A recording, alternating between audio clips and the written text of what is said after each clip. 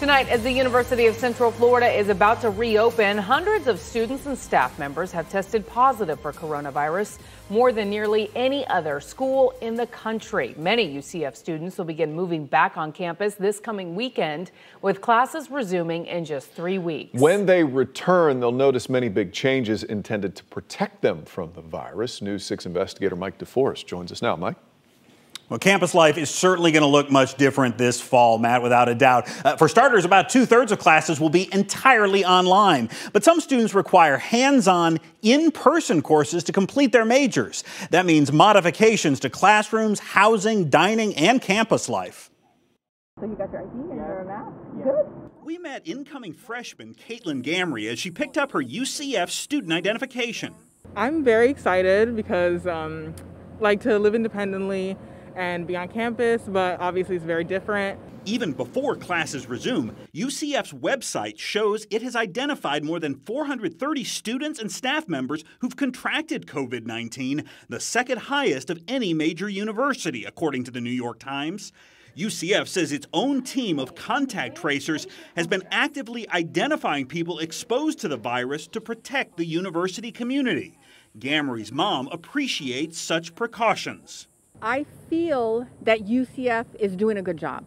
I'm very impressed by the information that they're giving us. Although her daughter will take some online classes, as a theater design technology major, Gamry plans to spend a lot of time in this building.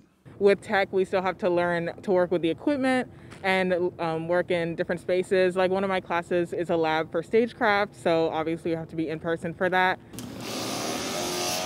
University personnel have been sanitizing classrooms, blocking off seats to promote social distancing, installing touchless faucets, and outfitting ventilation systems with virus-killing ultraviolet lights.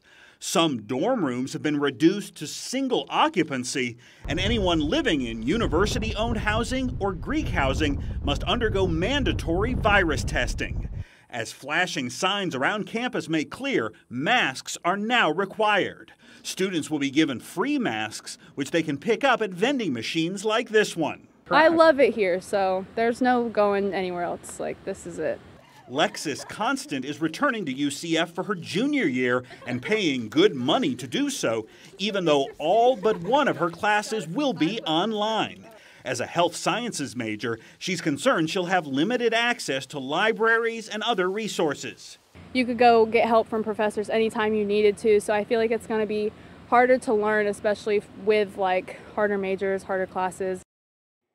Now, perhaps surprisingly, UCF officials say their summer enrollment was the highest it's ever been. And while they do anticipate some drop-off in enrollment this fall due to the virus, they don't know that for certain. Right now, UCF says that enrollment's been fairly steady. Matt and Lisa.